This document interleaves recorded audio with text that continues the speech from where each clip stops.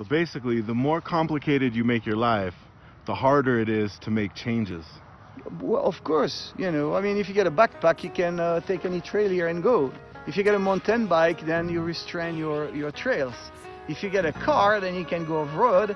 If you get a castle, you can go anywhere because you got to work to pay the bills. That's right. So it's all about that. But I mean, it doesn't mean for that when you're young, you don't want to go and achieve something that you want to achieve. It's all part of growing up as an individual. So, you know, what's the lesson? I don't know. I mean, everybody strives for the American dream. It's nice to have it, the fancy car, the this, the that. But one day when you have to make the change, it's a hard thing to do. So you don't do it. I don't know. I think you have to try it all in life. You know, it's a big lesson anyway. So do it all. It's better to do it all than always having regrets of not doing something. I mean, me when I was 20-year-old, I went out and I opened an aerobic studio, and I got very successful because nobody was doing it. It was you know, very beginning of the wave of doing aerobic exercise.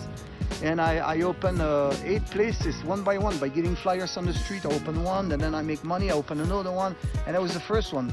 By the time I was 23 years old, I made a few millions, and I sold everything. I bought me a sailboat, and I wanted to go see the world because I grew up in a tiny town and it was boring. Where are you from? Belgium. So I wanted to expand, you know. So it's what I did. I just went free willies, you know, see the world. One day I fell in love with a girl. I wanted to do my entertainment in the US. I got married, you know, got a green card. I could do my show, went on, and I spent 24 years doing the American dream, you know, and but it doesn't mean for that the rest of my life is gonna be that, you know.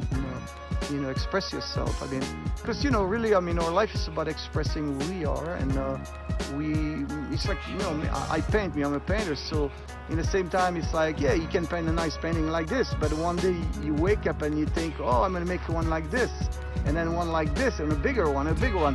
The bigger the painting, the hardest to sell it, because not everybody has big walls. But sometimes you just want to go paint a big one to just, you know, see what you can do. So, I mean, you know, it's all about going out there and do your thing, whatever the thing is, you know. It's not about other people, it's just about you inside, how you feel and what you want to express, what you need to do for yourself. What really genuinely makes you happy?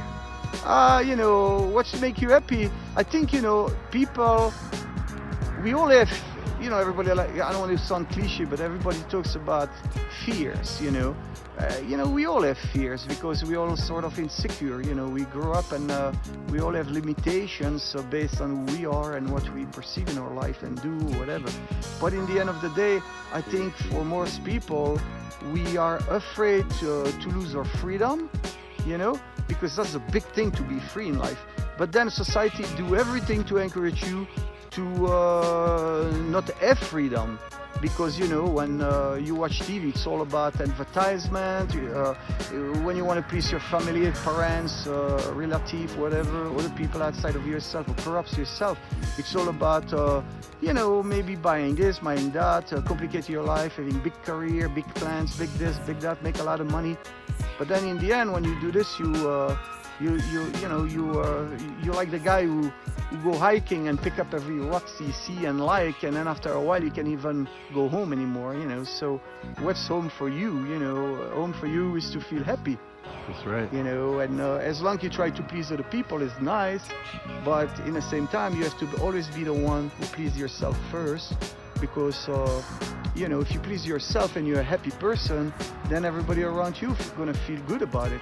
If you have good self-esteem, you feel good about yourself, about, you know, overall, it's just like if you have plenty money. If you have plenty money, then you can share it. You have plenty love for yourself, you can share it. If you have plenty of anything, you can share it, because you're gonna have so much that you can, you know, let it go to other people. And when you give it to somebody else, it comes back at you, because anybody else is the mirror image of yourself. Whatever you look, if you look at this, if you're in a bad mood, you're gonna say, fuck the snow, I hate it. I don't like snow, it's too cold here, blah, blah, blah. But if you feel good today, you're gonna look at it and say, oh my God, what's a wonderful place. You know, once upon a time, somebody built this house and it was the house of their dream. And to a point, they probably got tired of looking at the view and start feeling bad about themselves for whatever reason, maybe divorce, whatever, you know, whatever came in their life. And suddenly they just let it go to this. And then maybe somebody drive by like you or me and say, wow, let's how fix cool it is. Yeah, let's start something all over again, you know. So, but it's, you know, it's the story of life, you know, it's a full circle. As long as you always know inside yourself what makes you happy, it's what matters. Yep. Anything else, it's a diversion. Yeah. Yeah. I mean, you know, all our entire life, it's not outside of ourselves, it's in our head, it's in our perception, it's about, you know, what we believe, you know, and what we think it is, and the story you told ourselves. Because I always say to everybody, since I'm a young guy, I always say, life is the story you tell to yourself and you want to believe, it's all it is. You can walk around and think you're the king in the world. If you believe it and it's good enough for you and you really deeply believe it, it's great. It's who you are. You're the king of the world because you're on the king of your own kingdom. You know what I mean? So you don't. If you feel whatever you believe, you don't need to have anybody reaffirming yourself that than it is. You know what I mean? Whatever you believe in life is. Yeah. If you believe it, you know it's good. You know you empower. You feel good to be who you are. You know that's all it is. But I mean, you know, life is simple, but we make it complicated. The problem is that we think happiness is something to go to success. So we run after the success thinking when we're gonna get the success, we're gonna be happy. But the good thing about it is that happy is not in the future, happy is right now. So if you can be happy right now from being wherever you are, you know, and enjoy and breathe and look around and hear and enjoy what it is, if you're not able to do it now, what makes you believe that when you're going to get whatever you think in the future, that you're going to be able to be happy then? You see what I mean? Because happy is right now, living is right now. It's not about tomorrow, when you're going to be retired, you're going to do this and so on and so on. I think I always took life as it's an experience. That's right. You know, when you think about it, life it's about, you know, discovering who you are.